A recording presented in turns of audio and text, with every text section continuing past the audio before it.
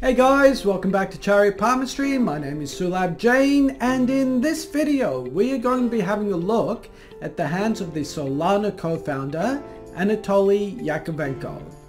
And this is a video that a lot of you guys have requested, so I went through the internet, looked at a lot of videos of this guy just to find a picture of his hands that are clear. I finally found one. It's not the best, but it's, I think, good enough that we can work with. So what we're going to be doing in this video is making some predictions on where I think Solana is going to be heading just by getting a handle on this guy's energy. In addition to that, I'm also going to be comparing his hands to some of the other crypto CEOs. So we'll get a gauge of how good Solana is and if it's a really good long-term project. But first, let me just show you what his hands actually look like here. Now this is actually, believe it or not, one of the best videos of his hands that I could find. I went through maybe 1 or 2 hours worth of videos of him, and he's generally a very expressive speaker who moves his hands around a lot. And therefore finding like a clear picture of his hands wasn't easy. This is the best that we've got, and I'll color in or draw in the lines as we see them. But the first thing we're going to note is this guy's got a good strong thumb and a very good pinky. The reason that's important is generally when you want to look at the hands of CEOs, you want to make sure that they've got a strong or a long pinky finger. That's a sign of somebody who's extremely intelligent and also very good in business. That's one of the key skills in seeing if a project ever takes off. The other thing you want to see is if somebody has a good long thumb, and that's generally a sign of somebody with good leadership abilities. See, the pinky gives you intelligence, the thumb gives you the ability to execute what you think up. You need both of these to be successful. The other thing we'll point out over here is that he's got a very long ring finger.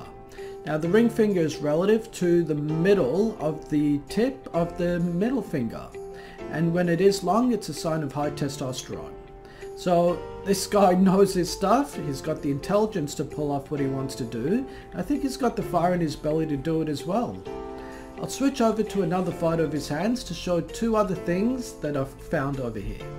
The first is that he's got a good karma line starting at a very young age. Generally, the good karma line is a sign of not having to struggle in order to achieve success in the world. It's basically the universe putting its wind into your sails and pushing you forward in life. The other thing I think that's really interesting on his hands is he has a very late retirement. And that means that he's in this project for the long run. Unlike some of the other CEOs I'll be showing you in a second, those guys, they'll be leaving their project in a couple of years. Anatoly, on the other hand, he'll be around long term. So what I'm basically trying to say is that this guy's energy is really good. He's very intelligent and he has the leadership skills to pull off his dream project. He's going to be around for a very long time, and there looks to be very little struggles that he's going to have facing it. I actually think this is, as far as I can tell, the best hands of a CEO that I've seen for a long time. Now, having said that, let's make some predictions on where the Solana price is going to be moving, basically over about the next year or so. So my first prediction is that over the month of April, the price of Solana should be correcting, along with most of the crypto market in general. In May, I'm expecting a major price rise to take place, which should go on for a few months. And then by mid-August, I'm expecting a price fall. But that's not going to be a permanent fall. It'll be going on for a couple weeks, and then by September time, we should notice the price rising again. In the middle of January of 2025, I think the next minor correction should take place, which should be short-lived, maybe about a week or 2.